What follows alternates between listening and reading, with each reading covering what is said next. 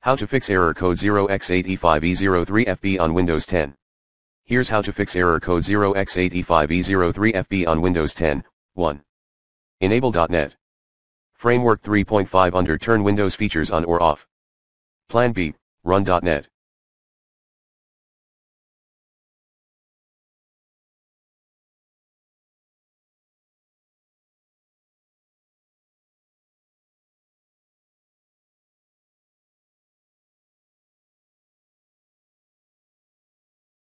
Framework 3.5 offline installer as admin. 2. Repair Windows system files.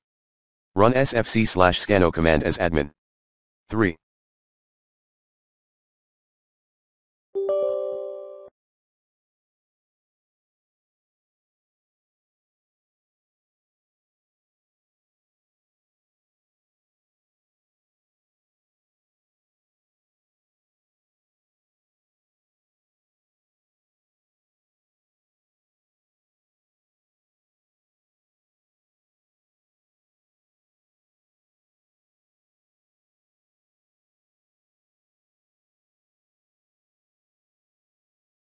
Run dism restore health.